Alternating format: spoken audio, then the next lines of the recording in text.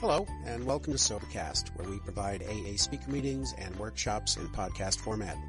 We're an ad-free podcast, and if you enjoy listening, please help us be self-supporting by visiting Sobercast.com, look for the donate link, and drop $1 or $2 into our virtual basket. We hope you enjoy the podcast. Have a great day.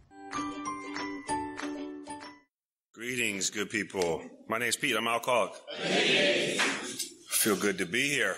My sobriety date is November 17th, 2010. I have a sponsor. His name is Ali. He knows he's my sponsor. When's your birthday? November 17th, 2010. And I have a home group. It's called Sobriety on State and Date. We meet in Little Italy on Thursday nights. It's a good meeting. If you're in that part of town, come see us. So check it out. Thank you for your opening lead, Ed. And congratulations to the token takers. And certainly welcome to the people who identify themselves as newcomers. I always have a lot of respect for people who introduce themselves within the first 30 days of sobriety. I spent a lot of time coming in these rooms, and I would wait until I had 31 days to come back. So I didn't have to raise my hand and introduce myself. That's the kind of guy I am. Like, that's how big my ego is. Like, I will be out there essentially dying, but I have too much pride to come and raise my hand that I'm a newcomer. So I have a lot of respect for people who do that. And this is a good-looking group. I don't say that every meeting I've been to, so y'all doing all right. It's, if you would have told me like 10 years ago, I'd be standing in a coat and tie in front of a room of distinguished San Diegans and giving a presentation, I'd probably been like, yes, sounds right. Sounds about right. At an AA meeting, I probably would have had some choice word for you, but, it's, this is certainly my home, and I feel very privileged and honored to be able to participate in Alcoholics Anonymous, and I certainly appreciate the invite from Larry and Joe. And this is a good meeting. My great-grandsponsor spoke here a while back, and there's a lot of history with the meeting, and it's a privilege to be a part of it. And like our first speaker, tell you in a little bit in a general way, what I was like, what happened, and what I'm like today. And I was raised in Montana from when I was 1 to 6. And the reason I mention that, because I moved to D.C. when I was 6 years old. And I remember getting out the family Astro van. And I had a full denim get-up on, right? And I get out in D.C. and, like, that shit didn't fly. And I learned real quick, man, like that, I kind of had to change and manipulate who and what I was and how I talked and how I introduced myself and how I carried myself to kind of be who I thought y'all wanted me to be. And that would be an ongoing theme in my life. Particularly as it relates to alcoholism. And, I spent a lot of time trying to be who I thought y'all wanted me to be, whether it was my family or my job or, girlfriends or whoever that was. And I chased some identity that wasn't mine for a long time. I remember sitting on my dad's knee when I was probably like 6 or 7 and like having a sip of his beer. I remember that. I do not remember the first time I had Gatorade or orange juice or any of that, but I remember the first time I had a sip of beer. Now, I'm not saying that makes me an alcoholic, but, it's an interesting recollection, right? So needless to say, I didn't start, like, going off the charts then, but, I played athletics, and I was pretty good in school for a while. And, those were deterrents to me being able to, like, really jump in to drinking. But I drank when I could in high school, which was quite often, but I hear people say it's crazy because nowadays people, they're like, I started drinking quite late, like 17. And, because there's people out there getting twisted at like 9, 10, 11 years old. I mean, it's nuts, and, that's not my story. I mean, the thing about the new people here, whether you're new to AA or new to this meeting or coming back, I just hope that you hear something, whether it be right here from the podium from our previous speaker or myself, or hopefully something before the meeting or after the meeting that's going to get you back here tomorrow. Or maybe even to another meeting tonight. Howlers, perhaps. There's a meeting in San Diego every night at midnight. There's some that start at 5:30. San Diego's a great place. Like D.C., I got sober. There's hundreds and hundreds of meetings and thousands of meetings. And we're so lucky to be in a place where sobriety is so opportune for us. These pioneers of AAs, you get like 2 weeks in the 40s, and they like put your ass on a train and go to Chicago to talk to somebody, like you're carrying the message. So I got 10 days, man. They're like, yep, go carry the message of AA. And so we're lucky I could just get to show up to meetings of Alcoholics Anonymous. I get to meet a lot of people. high school was very much like I think a lot of people, I got in like a couple scrapes and, this was pre-YouTube. Thank God, right? Yo, I would be all over YouTube if that thing was around. I'm so lucky. There were cell phones, but they had flips and not really good cameras. And pagers. I was around with pagers. I'm kind of dating myself a little bit, but we had pagers. Yeah, it was awesome. And the Zach Moore cell phones. Those were dope, too. But, I got in trouble a couple times. I got like a possession charge. I got, kicked out of a few places and, I had some run-ins with my family and my friends, but nothing that was going to definitely deter me from my drinking. Bill talks about in his story, I forgot the warnings of my people about drink. And I had some of those too. My mom and dad are both non-alcoholics. My older brother and my older sister are both non-alcoholics as well. We do have some alcoholism in our family. And I remember my parents would say, like, hey, man, we got this thing in our family. Be careful. And I'd be like, cool, no problem. And then go out and, do my drinking. So I never really paid too much. I'm like Bill a little bit. And I don't say that with a big heart or, some bravado. But when I can read the literature and I can relate to the stories, particularly our founders, I say maybe I'm in the right place, That was cool. So I got out of high school, right, barely somehow, and I went to a college to play soccer, and on the East Coast, and I played athletics at a pretty high level, and I mentioned that because like I come from a great family, and I played athletics pretty high, and like I never really knew what it meant like to be like a part of a unit. I know there's like a lot of veterans in here. Thank y'all for your service. A lot of us come from good families. Some don't, I don't think any of that necessarily makes us alcoholics or not, or maybe potentially, more likely to be. But there's been nothing that I've got in Alcoholics Anonymous, as far as brotherhood, companionship, understanding, family atmosphere. There's nothing. And that's not a slight on my family. It's just really an endorsement of Alcoholics Anonymous and really the community that we get to see here. It's unbelievable. But I mentioned that college because I went there. And it was in Newark. Well, I was in South Orange, New Jersey. Okay, it was Seton Hall University, and it was right on the line from South Orange University, right next to Newark. And Newark is carjack capital of the world. And we used to get 40s and sit on the roof and watch car chases. And I always had a glass in hand, man. I always had drink. And my chest was so big that I went to the coaches who like didn't even really recruit me. I was a walk-on, and I was like, I'm not getting enough playing time, and I'm transferring. They were like, who are you again? But like this, like that's also like a theme in my life. Like, I'm a two hands out kind of guy. You know what I mean? I was a baby child. The bottom of three, and like I had, and I still can from time to time, like have some entitlement issues. Like I think y'all need to give me things. And I don't need to earn them or work for them. Like, I just would like you to give them to me because I'm me. That's why. I mean, is there better resident? Do I need more explanation here? And I kind of treated relationships like that. And I certainly treated, family like that. And when I finally came to Alcoholics Anonymous, I treated Alcoholics Anonymous like that as well. And I wanted y'all to give me sobriety. And I didn't want to do a damn thing for it. I put $1 in the basket. Isn't that good enough? And I drank the coffee. I'm doing AA. And I did that for years, and I didn't get much. I'll tell a couple stories just because my friends will bust my balls if I don't, man. But I went to 4 colleges, and I used to say getting my 4-year degree was the best 8 years of my life. And I lived in like 14 cities in like over 8 years. And I was a runner, and I wouldn't tell you I was a runner. People are like, what are you running from? And I said, I like to travel. And see things. But really, like, everywhere I went, I just burned bridges, and I didn't care, I was at a meeting earlier today, and we read Dr. Bob's Nightmare, and he's like, I had no regard for who or what or why or when, how it affected you, what kind of impact it had on you. I was all about me. Now, I couldn't see that, and I certainly couldn't vocalize that, but that was definitely the way I was living my life. And I went, like I said, I had a couple like run-ins with the law.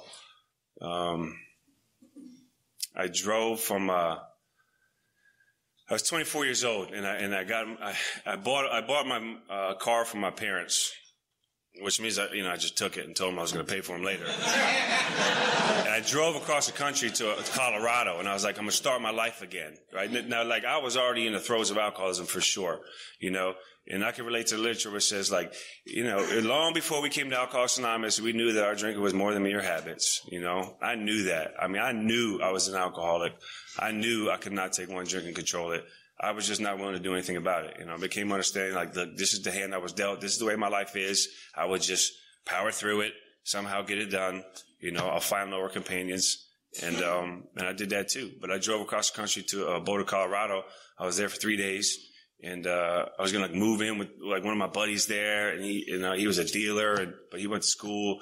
And I was like, I'm going to start my life over. I had these grandiose ideas about, like, how things are going to happen. Like, I'm that dude that's going to meet a person at the bar and, like, change both of our lives tonight. And, like, I don't have any money or ideas, but, like, it's going to happen. Like, I leave my house with those ideas, like, constantly. And I drove across the country, and I was there for, like, 8 hours. And, like, we went out, and we all got drunk, and they all went to sleep. And I got in my car and started driving around, like, the city I didn't know. And I know the following events by reading the police report, because I don't remember it. Right. So, if you wake up in jail and you have to figure out what happened by reading a police report, you might be in the right place too. And, but I'm going the one way down a wrong way street in Boulder, Colorado, and they put the lights on, they try and light me up, and I take off. Right, in my Saturn. Right? So it was a medium speed chase, right? But we're in a residential area, so they call it a chase off, for safety reasons, right? So they call it a chase off, and then I guess they keep driving, and they find me like a mile down the road, and 2 of my wheels are off the car, and they come up to the passenger side door, and I'm sitting in there, and it's February in Boulder, Colorado, so I had one of those big jackets on with the fur around the hood, and I'm sitting in my car like this. I'm just in the car, not moving. And they knock on the door, and they open the door, and again, I read this from the police report. They're like, "Sir, have you been drinking?" And I motion with my head to the passenger side seat, and there's a bottle of Jack with a seatbelt on it. I love alcohol, I'm concerned about it. And make sure it has a safe voyage. And so needless to say, they took me to jail, right? And I was in Boulder County Jail for 28 days. And there were some other charges. Normally they don't keep you for 28 days on a DUI, right? But I had felony eluding and a couple other things. And so I went into a program called the Phoenix Program. And that was for drug and alcohol offenders who, like, wanted to change their lives. Now, here's the thing. I damn sure didn't want to change my life. I just did not want to be in general population. I'm not a G-pop guy, And, like, even though, like, I would kind of be a tough guy back in the day, I mean, I have to mention this, man, too, because it's like an ego shot. My sponsor always reminds me, he's like, people can relate more to your deficiencies and your defects than your suit, And I'm that guy who used to carry guns, like, without clips, without ammo. Like, seriously, again, like, that's who I am, So, like, I'm a fake tough guy, and I was for a long time. So I get to jail, and I'm like, Phoenix Program, yes. G-pop, no. Get me in there. So I'm in there, and that's where I went to my first meeting of Alcoholics Anonymous. And the guy brought a meeting in. There was an H&I, and I was baffled to learn that he was not affiliated with the judicial system or the courts or the police or the sheriff or anything else. And he told us he was going to, like, leave that night, and he wasn't getting paid to be there. And I was like, this is crazy. And but I have a very special place in my heart from H&I, because that's where I first went to an AA meeting. I got a book in that meeting, and I brought it back with me, and I stayed in jail for 28 days, and I got out, and I had to go do 2 breathalyzers a day, and I had to start doing the AA meetings, and I got drunk 2 days later. Gun laws in Colorado are a little different, and we were in the woods with AKs, like with banana clips, like, and I have like a house arrest bracelet on, and I have to go do 2 breathalyzers a day, and I'm getting drunk in the woods. That used to be a really funny story, and it's still kind of funny, but it's just ridiculous, It's ridiculous when I have overwhelming evidence in my face that says, like, this is what happens when you drink again and then you do again. And, like, I cannot wrap my head around the first step because I don't think that I've lost the power of choice to drink. I say I'm not going to drink, and then 2 or 3 hours later, I say I'm going to drink. And see, what happened is I changed my mind. I'm not powerless. I changed my mind. And I held on to that for a long time. And I got all those charges transferred back to D.C. so I could, you know, like, again, the tough guy joy, right? So I move into mom and dad's place, right? That's what I do. And they're like, no lying, no stealing, no stealing, no drugs, no alcohol, go to meetings, go to therapy. And I'm like, word, I got it all. Let's do it. And I kind of half-assed my way in AA for a long time. I used to come to meetings just like this and other meetings too, you know, like small meetings, like discussion groups, right? And they would go around the room and they would introduce themselves and I would raise my hand and I'd say, my name's Pete, I'm an alcoholic. And I had zero idea what that meant. You know, the truth was I just didn't want y'all to come talk to me at the meeting. And, you know, an honest desire to stop drinking? Nah, man. Like, honestly, just sign my course slip. And I did that for 6 years, man. An honest desire to stop drinking, right? It says that. So if you read the preface in our book, right, and some of the opening, it says that originally, right? The only requirement is an honest desire to stop drinking, right? You read it now in the preamble, it says the only requirement is a desire to stop drinking. They dropped that word honesty. Now, I'm not sure. I didn't talk with Bob and Bill, but I have my understandings about why they might do that, right? It's to be more inclusive to guys like me who have no idea how to be honest and don't even know what it means to, like, honestly want to stop drinking. I didn't know what that meant. And I got all those charges transferred back to D.C., and I was like going to AA a little bit, but not really. And I got those results too, you know. I went back to school. I went and got an associate's degree. Because I can, like, you know, I can kind of dress up from time to time, you know, and, like, put on a good face to get some things done and kind of, like, wade through life, just barely getting by. And I can do that in AA too, you know, and I've done that as well. And I got my associate's degree, and I transferred to the Ohio State University. And I went up there because a girl I was dating at the time. And I was 27 when I got my bachelor's degree, but from 24 to 27, I was in college, and I would show up to English 101 just like this. It was hilarious. And, like, I'd be sitting next to freshmen with, like, Hello Kitty slippers on, and I'd be like, it was just a goon, man. It was crazy. And I worked full time at a job that allowed me to do a lot of drinking. And I took like 27 credits. Like, I was in school and I was going hard with the drink, big time. And I'll tell this story too because it's just an indication of kind of who I am. I used to get up on Tuesday. It's like, I used to love day drinking, you know, like 11 a.m. Like, that's my sweet spot. And I used to get on the bus, right, like this. Right, in a suit that I, like, borrowed from my dad or something. And I would get on the bus and go to, like, the swanky part of Columbus, Ohio. It's called Short North at the time. And I would go into, like, some, like, upper-class lounge or something, right? And I'm pretty broke, but I would get, like, some top shelf drink. Keep going, bartender, you know, all the way up there, that one, yes. And I'd sit at the bar by myself with a newspaper and, like, pretend to read the Wall Street Journal and make fake phone calls. Like, yo, 10,000 is not enough. You tell him 20,000 or nothing at all. I swear to God, right? And I'm, like, looking around to see who sees me. You know? And I get my one drink, you know, and it's $18. You know, so I give him 20 because I got a tip, you know, and I get back on the bus and I go home and I dig through my couch for, like, you know, change so I can get 40s to, you know, finish the job. I have this thing, man, where I'm so concerned about what y'all think about me, you know. I don't know that. I can't really say that. I can't verbalize that. I learned that when I come here, particularly through some inventory, and I start really taking a look at who, what, and what I am, right? I went to I was going to counselors for a little bit during my life, man. There's nothing to take away from counselors, right? I mean, Alcoholics Anonymous clearly states, like, we seek outside help from time to time. And I would go see counselors, and I went to a counselor when I was in college, and I was like, yo, I think I had a drinking problem, and I had some problems, and I went back and saw him again, and And we chatted a little bit. And he's like, you know what? He's like, I think you're good, man. I think you got this. And I was like, I think you're right.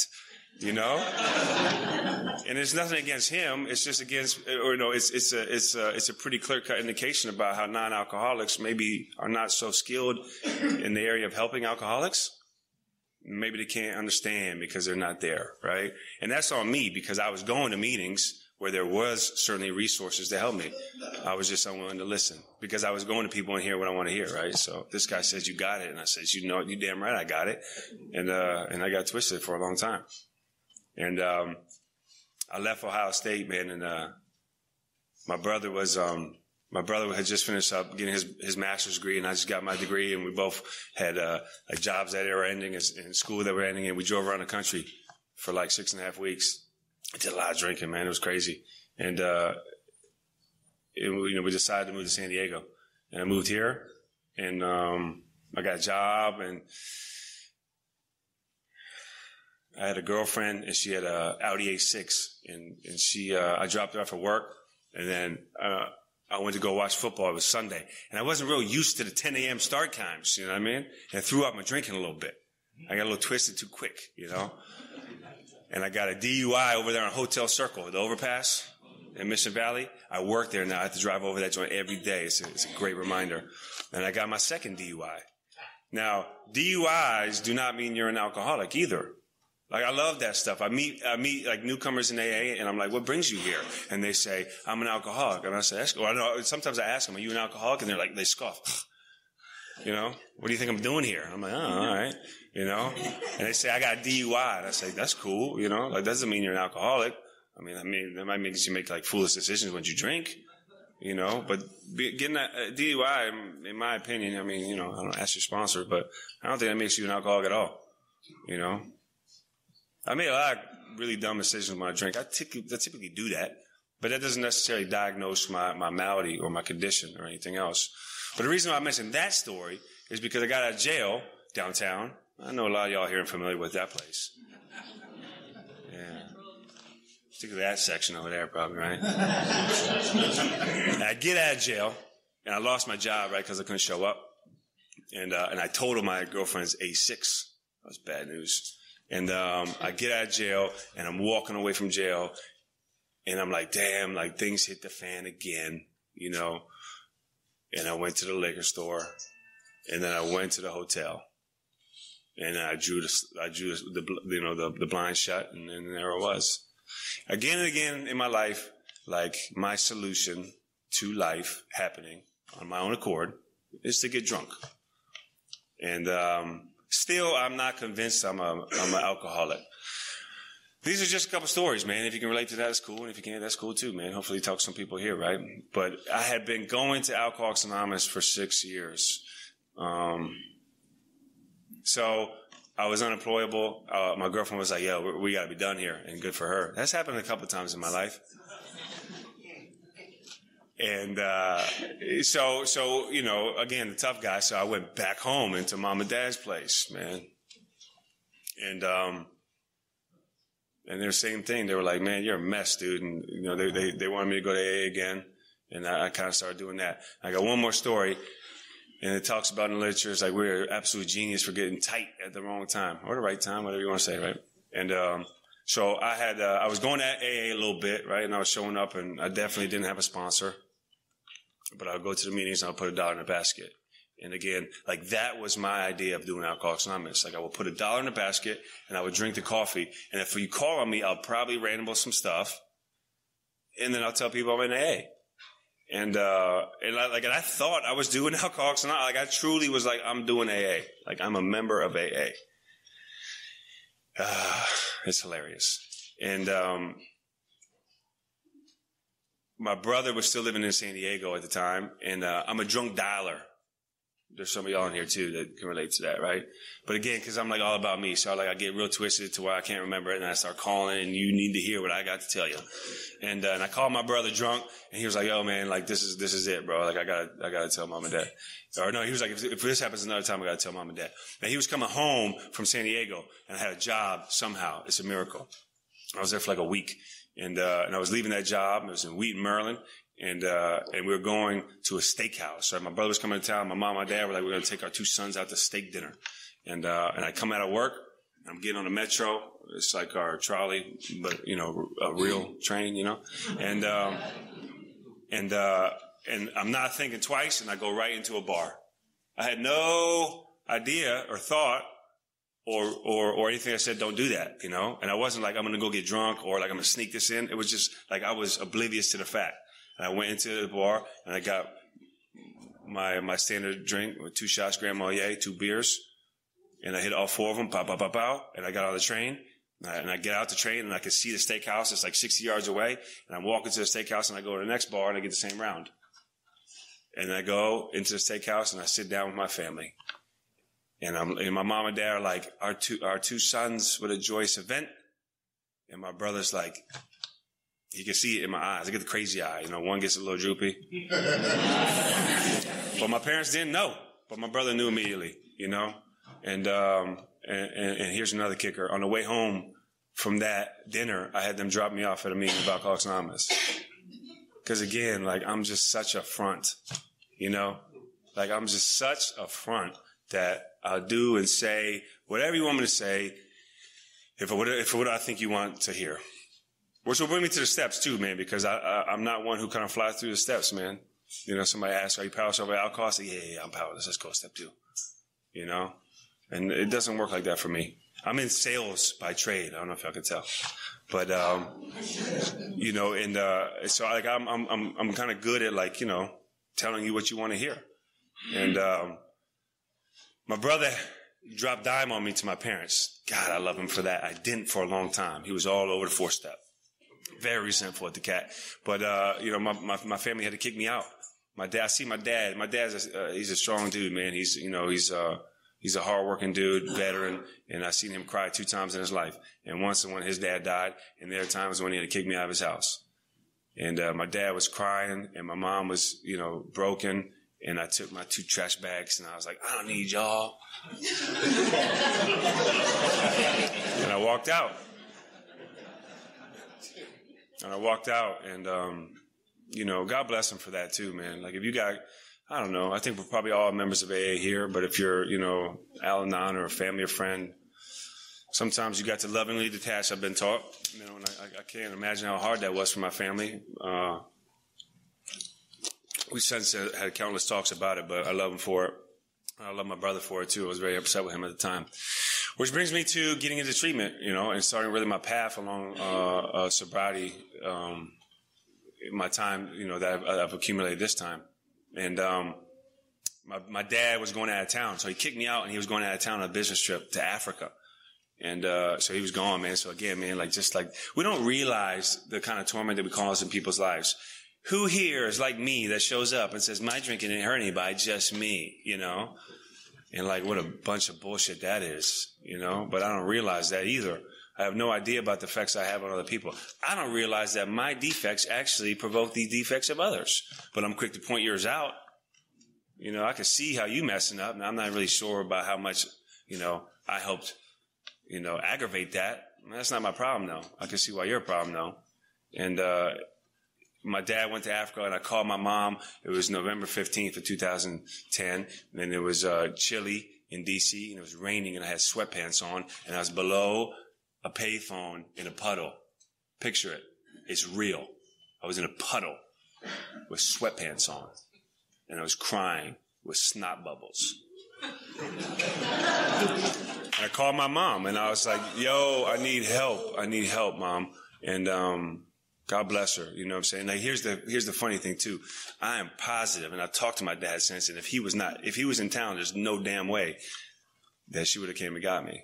My mom loves me, so does my dad, immensely. But they love me enough to, not, be done with my stuff, you know what I mean?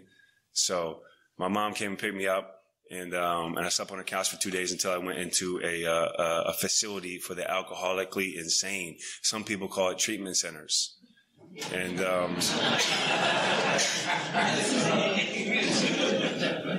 listen, they took my belt and my shoelaces, so I don't know what that was per se.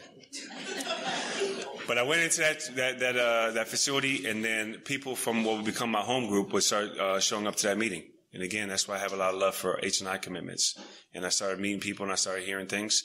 And I got out of that treatment center and I was like, I'm going to go get my life back on track and get a car and a girlfriend and a job. And the people at the treatment center were like, we don't think that's a good idea. Maybe I ought to move into sober living. Now, the reason I mentioned that because it wasn't my idea. But for some reason, I had a little bit of willingness and I went into a halfway house. And I went into a halfway house for 6 months. And when I was at that halfway house, I started going to more meetings with the home group that I got at the time. And I started meeting people in Alcoholics Anonymous. And I met a man, his name was Ali. I saw him in a couple of meetings. Now I've been very, very blessed to walk with some men through the program of Alcoholics Anonymous. And there's some meetings, like my home group, where they ask, anybody want to be a sponsor? Hey, you raise your hand. If you got some time and you want to be a sponsor, yeah, I'll do it. And I tell people, like, you know how many times I've got a sponsee from raising my hand in a meeting? 0. Say that again. 0 times have I got a sponsee from raising my hand in a meeting to say I'm available to sponsor. Maybe your experience is different, but that's not how it goes with me. My experience is similar to one I had with my sponsor, right? He came up to me. He introduced himself to me at a meeting. He extended his hand. He got my name and my number. And the next day he called me, and that's how I was doing. And that's what I try and do today. I remember one time, like 3 months sober, my sponsor, no, maybe like 6 months sober, my sponsor was like, you talking to new guys? I was like, yeah, I'm talking to new guys.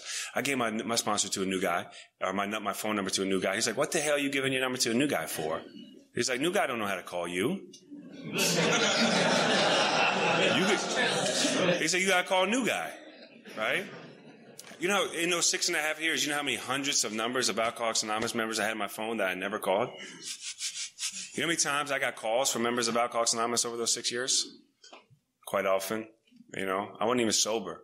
People are like, hey, what's up, man? And they're not like trying to AA me down. What step are you on, bro? They're like, what's up, man? How are you? How's things? Yeah? It's not good, huh? Yeah. But they called, man. You know, I used to show up to places with like a ton of cash, like go to my favorite bars, and they were like, you can't come in here, man. You know, like there was no more options for me, man. You know, Alcoholics Anonymous works a lot better for people who are out of options. And if you're not options, that's cool, because maybe you're just, maybe you're alcoholic, maybe potential alcoholic. Come check it out, right? The point of all that is to say that I didn't get any results in Alcoholics Anonymous until I really actually like came and participated, you know? Like that's such a big kicker for me in Alcoholics Anonymous is participation. And it's more than just showing up, right? I always equate it to, like fitness. I think a lot of us can maybe relate to fitness either when we were younger or today. And here's my deal. So I buy a gym membership and I go to the gym and I sit in the lobby and I put a towel around my shoulders and I probably even drink a protein shake, but I just sit there. Right? And I do that again and again and again every day. And I see people walking in and walking out and like they're getting fit. And I'm not getting fit. And I'm like, this gym sucks. This gym doesn't work. Right? The gym doesn't work. And they say, well, you know, what are you doing? I'm like, I'm here. I've been coming every day. And I treated Alcoholics Anonymous like that. And, you know, maybe you're like me. Maybe you sit in the back with your hat low and you drink the coffee. And you tell your mom or your sister or your boyfriend or the judge that you're doing Alcoholics Anonymous. And maybe you are. I don't know. I wasn't. You know, I wasn't.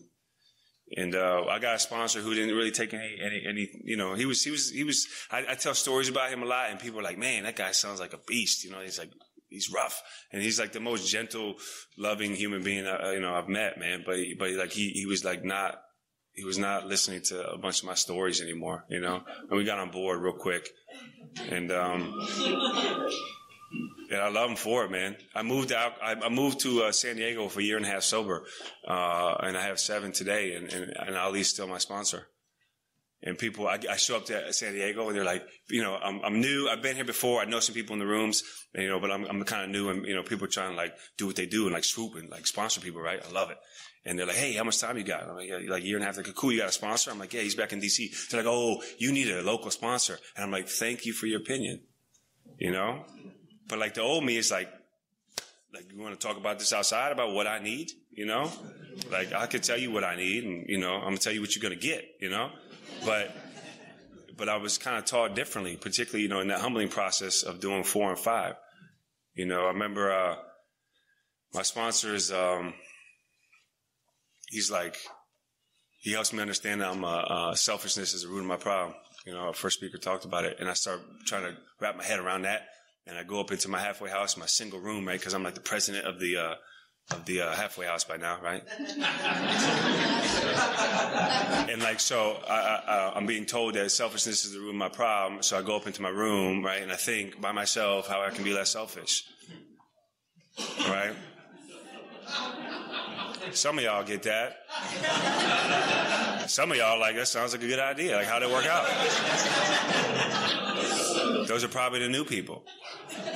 Or maybe the people just visiting, sitting in the lobby, The fact was that, like, I can't get out of myself by doing myself, Alcoholism centers in my mind. I'm told that again and again. I have a physical allergy when I take alcohol, right? Allergy means an abnormal reaction to an outside agent, which means the majority of people do not have the same reaction to me.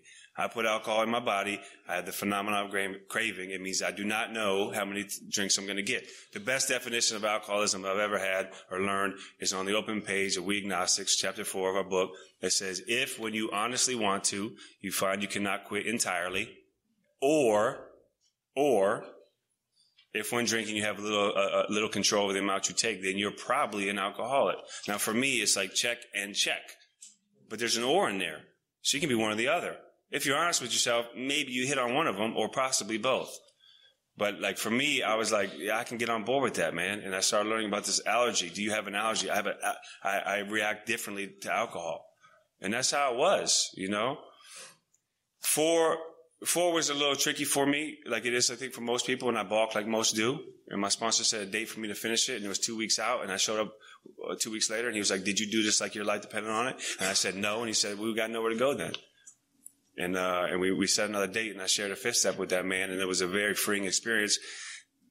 One, because I knew my sponsor a lot better at the end of the day, right? He knew a lot of things about me, and I knew a lot of things about him, because the fifth step is a conversation. What I like to tell people today, people ask me, like, what step am I on? And I say, I'm on all of them. And I don't say that like as a prideful dude. I say that because I'm super lucky to have a lot of dudes in my life who are in a lot of different steps. And when I'm walking with you through a 1 or a 2, I'm in a 1 or a 2. And when I got somebody doing consistent 10-step work, you're damn sure I'm doing 10, because I'm not going to ask you to do something I'm not doing. And if I ask you to get 3 service commitments because that's what my sponsor asked me to get, then I damn sure better have 3 service commitments myself. Now, how many meetings are you going to? Because I'm not going to ask you to go to me if I'm not going to meetings.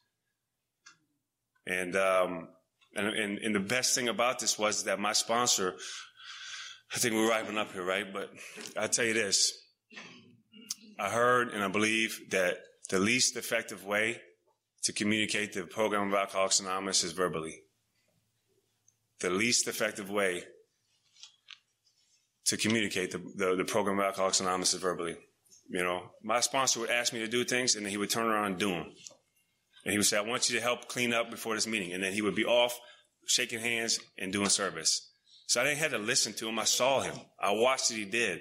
And I got to watch other people in the rooms just like this who had time, right? Because the people who have 3 or 30, 60, 90 days who keep coming back, they sit in the back, they don't get service, they don't join AA.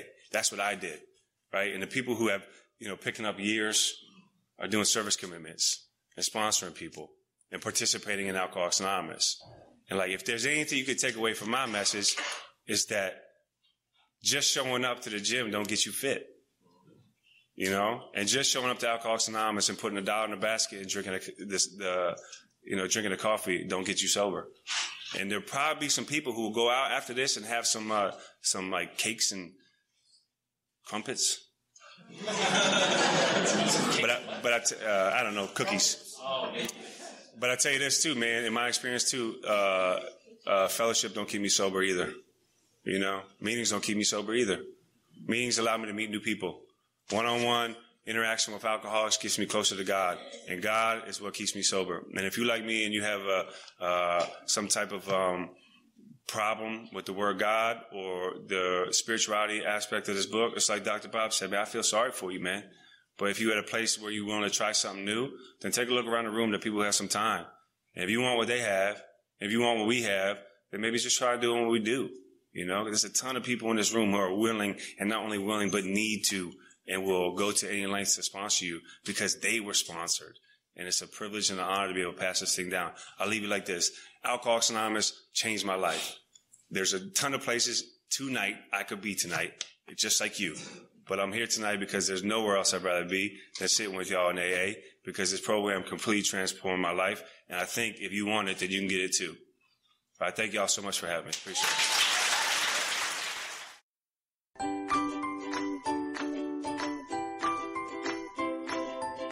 Thanks for listening. I hope you enjoyed the podcast. Sobercast is ad-free, and we'd like your help in order to keep it that way. So if you'd like to help us be self-supporting by pledging $1 or $2 a month, visit Sobercast.com and look for the donate links. Thank you very much.